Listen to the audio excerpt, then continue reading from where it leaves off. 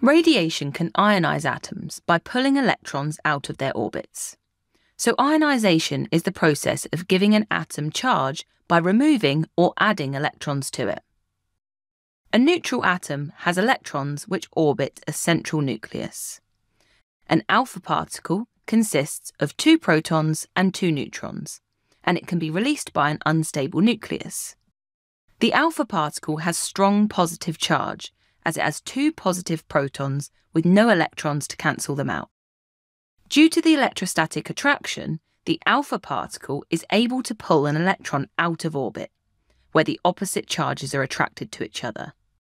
This forms a positive ion, as there are now more protons in the nucleus than electrons. Let's have a look at an experiment where we can actually see this happening. Ionization can be demonstrated using a gold leaf electroscope. An electroscope consists of a metal plate connected to a rod in a chamber, with a charged thin gold leaf attached to the rod. The charging plate is used to charge the rod, so electrostatic forces can then be observed. The gold leaf is repelled from the metal stem of the electroscope as both are positively charged. So we give both the electroscope and the leaf positive charge before the experiment. The gold leaf is then repelled from the rod due to the electrostatic repulsion, as they both have the same charge. A radioactive source ionizes the air around the electroscope.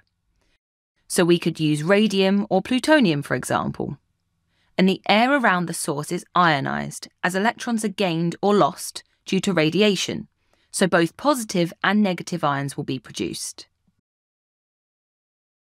The negatively charged air particles are attracted towards the electroscope. So the negative ions are attracted to the plate due to electrostatic attraction, as the ions and the plate have opposite charges. The electroscope is neutralized, causing the leaf to drop. So the gold leaf then falls, as there's no charge in the rod, so it's no longer repelled. You should be familiar with this experiment, but you don't need to explain this process in your exam. Next, let's have a look at how ionization links to the dangers of radioactivity. Ionization can cause damage to body tissues. Here we have an example of a human cell coming into contact with an alpha particle. The alpha particle ionizes the atoms in the cell. If the atoms in DNA are ionized, it can be very damaging, as it can lead to mutations or deficiencies, so it changes the DNA. Cells can also be killed when hit directly by radiation, where the radiation acts like a bullet. This is why we must be careful when handling radioactive materials.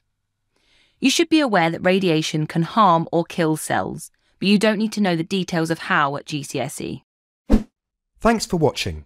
If you want to take your GCSE revision to the next level, head over to launchpadlearning.com and check out our smart learning platform that's been designed to get you top results in your exams. We cover your whole specification and make revision fun with interactive quizzes, easy to follow videos and more. You'll be kept motivated by your own AI tutor who's here to support you every step of the way. To check it out for yourself, click here. Or click here to keep watching a selection of the videos from our full GCSE Physics course. See you there!